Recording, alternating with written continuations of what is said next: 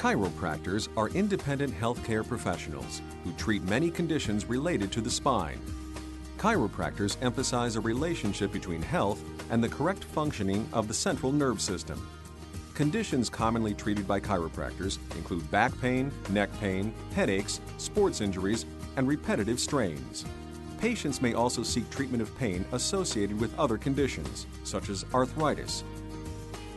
Chiropractors adjust or manipulate misaligned vertebrae, the bones of your spinal column, in an effort to restore correct functioning of your central nerve system. They may also work with other parts of your body affected by the misaligned vertebrae. It has been estimated that Americans make nearly 192 million visits per year to chiropractors. Over 88 million of those visits are to treat back or neck pain.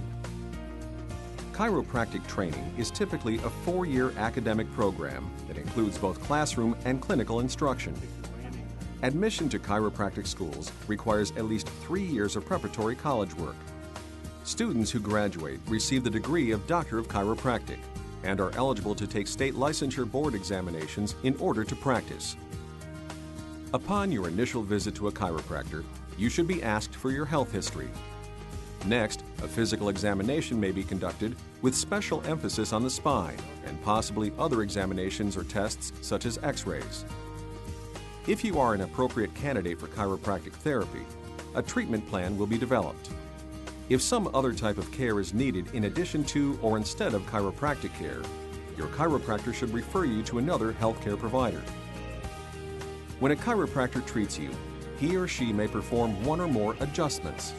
An adjustment, also called a manipulation treatment, is a manual therapy or therapy delivered by the hands. Given mainly to the spine, chiropractic adjustments involve applying a controlled, sudden force to a joint. The goal of these adjustments is to increase the range and quality of motion in the area being treated.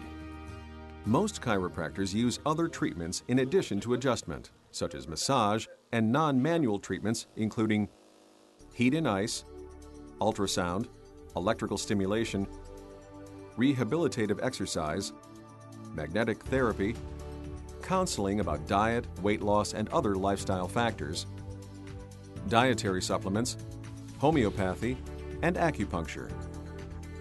To help your professional relationship with your chiropractor, you should answer all health-related questions completely and accurately. Ask questions about terminology and procedures you don't understand.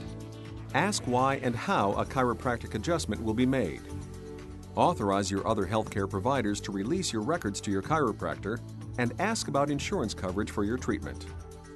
In turn, your chiropractor should explain your diagnosis, treatment plan, and the procedures that will be used, and advise you on appropriate attire for examination and treatment.